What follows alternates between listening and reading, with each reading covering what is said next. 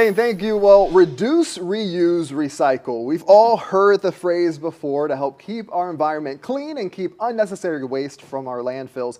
Here to talk more about Resource Depot and how it's turning, you all call it waste into wonders. I love that phrase. Andrea Trainer is here and Mary Glazier. So good morning to both of you. Talk to me a little bit about the Resource Depot for people who aren't aware of what you all do. Sure. Thank you for having us. Resource Depot is a creative reuse center. Okay. Basically, all that means is that we take in donations from the public that may have otherwise ended up in the landfill, redistribute them for a fraction of the cost so that teachers, artists, students, anybody that still sees values in these objects can either use them as intended or upcycle them into something even better. And Andrea, speaking about upcycling, you have an upcycle weekend coming up. Mary, you're a part of that. We'll get to that in a second. But tell us about this upcycle weekend, a fun activity. Yeah, so Upcycle Day is basically a culmination of what we do year round, but it gives us an opportunity to bring in local makers and artisans that are upcycling and using sustainable practices in their business.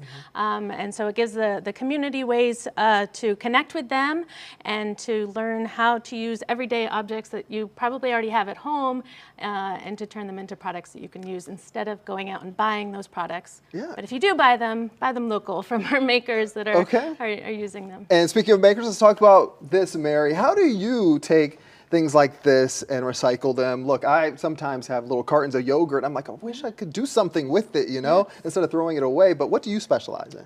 Yes, so I am a collage artist that I mostly use different magazines, books, resources, textiles to create art. And so you'll see to our right that even the frame was recycled from Resource Depot. And there's always such one-of-a-kind pieces to create out of their space. Okay, I feel like a lot of times people, like I said, they have these things in their homes. They don't want to throw them away, but they don't know what to do with them, right? They have a question there, how can I upcycle this? So what do you have here? What is this made out of, for example? It's like a bow. So these are some of the makers that we're going to have at Upcycle Day. This particular artist found an unwanted duffel bag that we had in our material marketplace, and you know that birthed her love of leather crafting. So we're going to have her come and show folks that it really is just that simple to pick up a new hobby. We have another maker that uses linens that were found at various thrift stores and turns them into usable cocktail napkins. We're going to have junk journals and patches and buttons and a plethora of swag to take home. I like that. I like that a lot. Okay, so this is happening September 8th, correct? Correct. Tell us more about the event. So if people want to come, we see tickets are $45. What else do you want to tell people who are looking to come? Right, so we've got 2 different days. Friday is more of just like a mingle with makers. You're going to have live demos and sampling. Those tickets are $45. Saturday is more of a like roll up your sleeves and learn some skills.